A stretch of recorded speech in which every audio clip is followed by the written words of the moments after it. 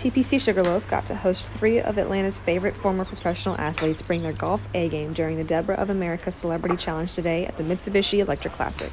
This challenge included a 9-hole round during the second day of the PGA tournament.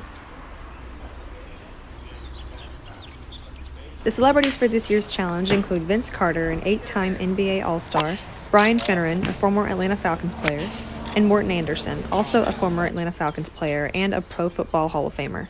This special charity event benefits Debra of America, which is dedicated to improving the lives of all people impacted by epidermolysis bullosa and funding innovative research for treatments and a cure.